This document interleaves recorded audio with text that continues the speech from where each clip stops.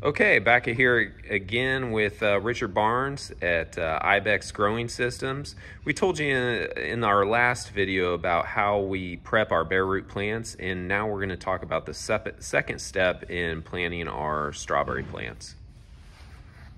Yeah, well, as you can see here, we've got a bundle of 20 or 25 plants, and we have a proprietary blend of solution that we like to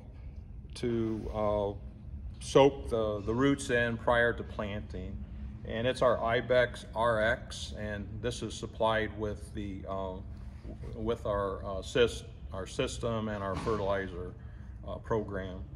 So this really gets them off to a great start, and so we just stick them in a solution here, and a small jar typically, because we like to just kind of cycle them in small quantities at a time. Of course, you can scale this for any size operation. How long are you leaving them in there, Richard? Well, you want to leave them in at least a few minutes, maybe 2 or 3 minutes. Okay. But it doesn't hurt to leave them in for an hour or two, frankly.